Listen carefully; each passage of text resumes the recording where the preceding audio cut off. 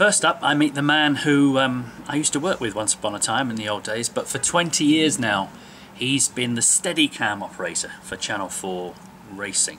Now, if you've watched it on TV or been at the course, it's almost certain you'll have seen Adrian walking backwards, holding the Steadicam, as the winning horse comes back to the winner's enclosure. He gets great shots there and at stables and such like of the horses in action. Now, as TV viewers, we can all be guilty of just taking such shots for granted in this day and age. But do we know what's involved?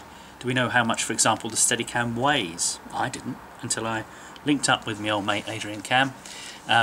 He makes capturing great shots of racehorses look easy. It's not, but thankfully talking to Adrian on camera is. This is a race to be enjoyed over you compared to what you can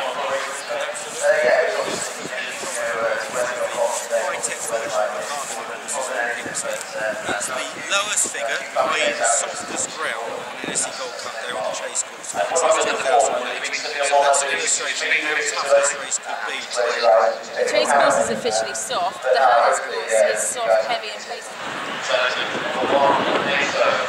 This piece of kit, tell me about it. To the uninitiated, what is it? Right, to the uninitiated, it's a Steadicam, and basically what happens with the Steadicam is it allows me to move around, keep the camera steady. Everything works on the basis of this arm here that's got a spring on it, and basically as I run up and down here, the spring is taking all the weight, therefore leaving the lens here in a nice steady position.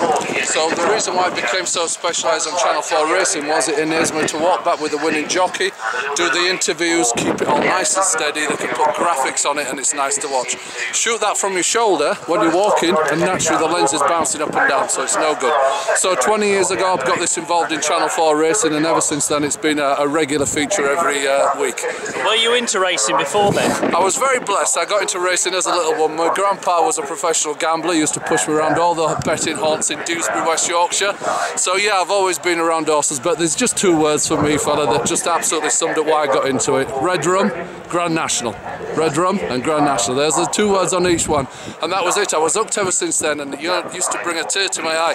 And then when I actually got my first ever chance to walk a national winner back, and that was Timmy Murphy. Oh my goodness, the tears streamed down my face. My dear old dad, God bless him, was gone years ago. We used to watch that. And Cheltenham Gold Cup winners, I've done every walk back with best mate. I was lucky enough to go to Henrietta's and be part of that fantastic environment and scenario when he did his big three. Istabrack, bonkers in the winner's enclosure that day. I literally was just carried away on my feet, and I'm trying to operate this thing at 85 pounds, sweat dripping everywhere, just absolutely bolt red with aggression and adrenaline going for it, and it was unbelievable. I've been very blessed. I was around Dubai Millennium that famous night when he won the Dubai World Cup, and the excitement and the buzz out on the sand afterwards when they gave him his award, and it was truly, I'm very blessed. I mean, I'm in the greatest environment I could be in. I get a nice reward for carrying this 85-pound camera around, and it keeps me fit and I get well paid, so hey, happy days. Blimey. So you get emotionally involved then? Absolutely, emotionally involved. I mean, it's just a pleasure to be around these horses, and you know, so lucky that the spin-off work that's come with it. I do a lot of work for the Stallion Farms, and we film the babies coming along, and listen, I was around some great horses. Yeah, I do get emotionally involved. How can you not get involved, you know? It's great. And have you ever fallen over carrying this? I've only been down just the once in my whole career with this on now, 20 years on, and it was here at Newbury, and basically the horses went to the left of me on the course, 17 of them galloping by, and on the right was one horse who got loose and he came through the fence and I could hear the plastic rails pinging and smashing, and then the next thing I went over and the horse jumped on my shoulder and off he went into the distance. Quite painful, but the shots were great, it was dynamite, but that horse had a look in his eyes, no jockey on board, and he wanted to kill someone, and it was going to be me.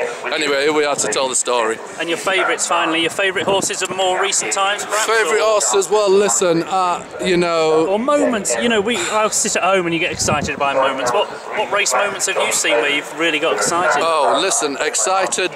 Listen, every big Group 1 race, there's something special about Group 1 flat races. There's something really special about the big Grade 1 jump races. And you can really feel it, you know, deep inside. When you get the parade gets into order, and then they come out onto the course and walking up there in front of that grandstand. I mean, look at the grandstands, they're packed to the gunnels. If you can't get excited about this, there's something wrong, you know. It's great, it's great.